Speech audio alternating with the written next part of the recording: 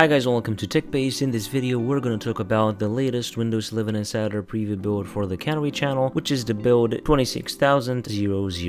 We've passed the 26,000 mark, and of course, Microsoft is starting to implement new features in Windows 11, especially on the Canary and Dev channels, now that the short break is finished. So in this video, we're going to try to cover everything that is new in this build, of course, everything that has changed, fixes, and so on. If you enjoy videos like these, please don't forget to leave a like below and also subscribe to the TechBased channel with the notification bell activated so that you won't miss any future uploads like this one. So let's begin with the video. In this build, if we go into the settings app, into the system section, and then power and battery, you're going to notice that Microsoft is introducing Energy Saver, which extends and enhances battery saver. It is an easy way to extend battery life and reduce energy use by trading off some system performance. It can be toggled on and off via quick settings in the system tray or configured to run automatically whenever the device reaches a certain battery percentage. All optimized to extend battery life, Energy Saver will be available when PCs are plugged in. This includes desktop PCs for those aiming to conserve energy all the time. So as you can see, you have here some options. Always use Energy Saver on or off, or an Energy Saver on automatically when battery is at level, in this case 30%, and lower screen brightness when using Energy Saver, which is turned on. And if we go into the quick settings, you're also going to notice here Energy Saver in the quick settings. We have other improvements related to quick settings. Microsoft is trying out a change that improves the overall performance and responsiveness of quick settings in the system tray. They're also making it easier to manage VPN in quick settings. If you have a single VPN, a new split toggle lets you turn it on or off with a single click. If you have multiple VPNs, Microsoft made some changes to the list to reduce the time it takes to start a connection. And you're also going to start to see a new refresh button on the Wi-Fi quick settings flyout, so you can now refresh the list of wireless networks available. This is also an indication of scan progress to help you find nearby networks if the first scan does not reveal the one you are looking for. I've already made a video about this, and of course from that video you can see how to enable this. Related to the settings app, this update starts the rollout of account-related notifications for Microsoft accounts on the settings homepage. A Microsoft account connects Windows to your Microsoft apps. The account backs up all your data and helps you manage your subscriptions. You can also add extra security steps to keep you from being locked out of your account. This feature displays the notifications across the start menu and settings. You can manage settings notifications in settings, privacy and security, and then general. Also, Microsoft removed the colored backplates from app icons in settings, apps, and installed apps, as well as settings, system, and notifications. This is an early implementation with more fixes on the way in future flights. Also, as spotted by PhantomMotion3 on Twitter, this build includes a velocity feature which is called Disable Win 10 Taskbar, and with this enabled, Microsoft will stop loading the Windows 10 taskbar in the background. Basically, if you're wondering how certain third-party apps like Explorer Patcher or Startleback were able to customize the taskbar in Windows 11, well, that is because Windows 11 was still loading up the old Windows 10 taskbar, and Microsoft is starting to disable that, and that won't be available in the near future. I'm not sure if this is good news or not, but it feels like Microsoft is starting to limit